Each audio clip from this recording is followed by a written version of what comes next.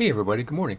This is a really quick video for people who have a problem where they're trying to add an app or an extension to their computer by the App Store in Chrome, and they can't find the Add to Chrome button. I have a new computer. I was trying to add some apps to it that I had been using on the other computer, and I couldn't remember exactly what the name was, so I did a Google search for a highlighter, and this was the one I had been using. So I clicked on the link in the Google search that took me to the Chrome web store, and when I wanted to download it, there was no Add to Chrome button. And then I went into the web store in more depth and tried adding other extensions to see maybe it was just that one extension. None of them would add because I could not find the Add to Chrome button. So then I started doing some searches on that particular problem, and I couldn't find any solution to it.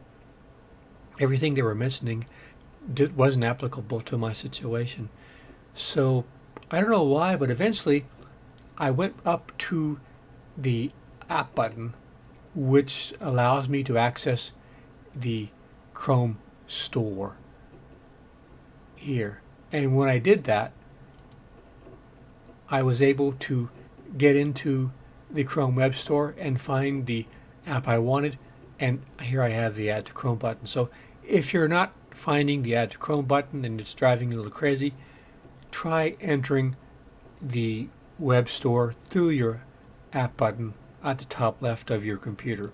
Hope that helps. All right, guys. We're all in this together. Take care. See you out there.